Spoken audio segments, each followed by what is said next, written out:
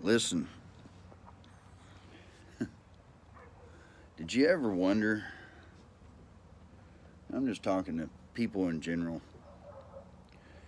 You know, I don't bag anybody's belief system.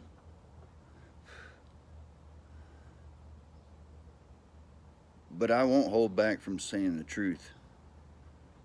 I ain't got it in me. I ain't got it in me to lie. I've been that way since I was a boy. I just don't lie, man. And it's it's paid out for me. And then I've lost because of telling the truth. But I never really told the truth until I really had the truth. I'm going to tell you something. If man is going to continue to seek men, if a man is going to continue to run to another man for the answers, he's not going to get them. If you're going to continue to pray to a man instead of to God, well, I don't know what to say to that. Why was the veil broken? Why was the veil ripped in half? Why did Jesus go to the cross? For sin.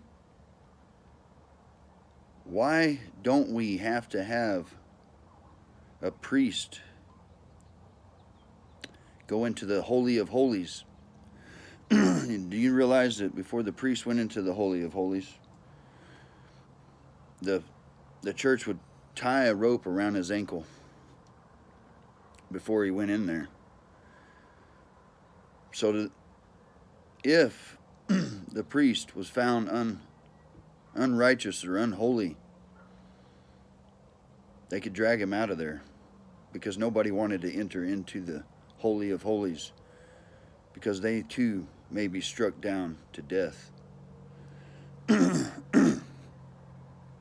Why is that? These are the questions that I ponder whenever it comes to my relationship with God and what direction I want to be in. Why did Christ go to the cross? Why did Christ show us in John how to pray? Our Father, hallowed be thy name. Thy kingdom come, thy will be done, on earth as it is in heaven. Give us this day our daily bread, and forgive us our trespasses, as we forgive those who trespass against us. But lead us not into temptation, but deliver us from evil. For thine is the kingdom, the power, and the glory. Amen and amen. Why did Jesus give us that example, how to pray? These are the things that I ponder. These are the things that I read in the Bible. If Jesus is our template, and we are to be like him, don't you think we should pray like he did? He did and does? Oh, I'm sure he still does.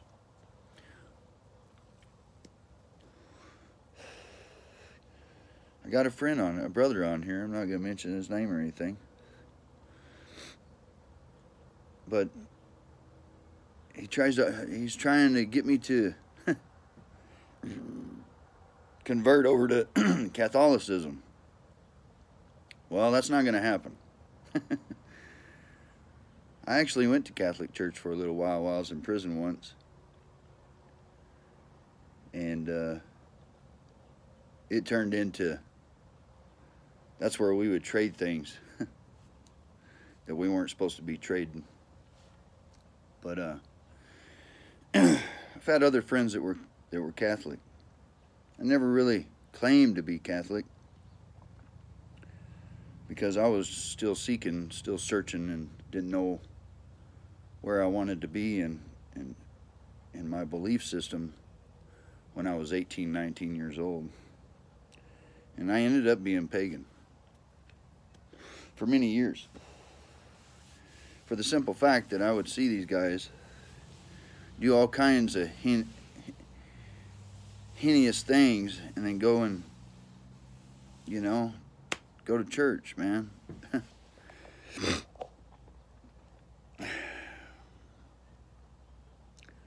Why was the veil torn? Why did Christ go to the cross for us? If we had it all figured out, why did he have to come and pay the ultimate sacrifice for us? Jesus tells us that he's the way, the truth, and the life, and there's no way to the Father but by him. So why do you continue to go to a man and ask for forgiveness and confess your sins to a man when we have the open door to do it directly? These are the things that I ponder. These are my thoughts this morning. Why is it always the Catholics that have the evil spirits in their houses and they need a person to come over there and do a ritual to get them out of there? Why is it always them? Why? These are the things that I ponder when it comes to the path that I'm on. I know what God's Word says. God's Word says that for God so loved the world that he gave his only begotten Son, that whosoever believeth in him shall not perish, but shall have everlasting life. Why is that? Why is it? Believe in him, huh? And when you pray, go into your secret place so that God sees what you do in secret. Do not be like the Pharisees and the Sadducees who always pray out in the open and do vain repetition of prayer. So when you do the rosary, aren't you doing a repetition of prayer when you pray the rosary? It's just things that I think of. You know, I just try to look at God's Word and what people are trying to have other people do, or what other people say is the right way to the face of God. I say, run to God with all that you have. Read his Word. All the answers that you need are in his Word. Man, if you continue to put your trust in man, you'll always be let down. Always. Run to God. Run to him. Press in, man. Press in.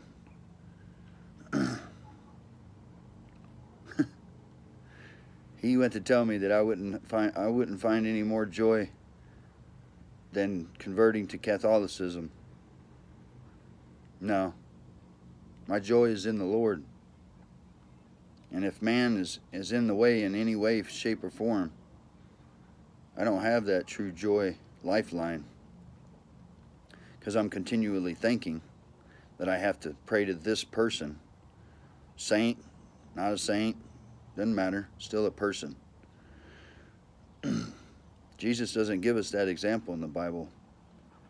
He says, and when you pray, pray like this: Our Father, Lord in heaven, hallowed be thy name. Thy kingdom come, thy will be done. He doesn't say to go and pray to a saint or anything like that. Pray for them.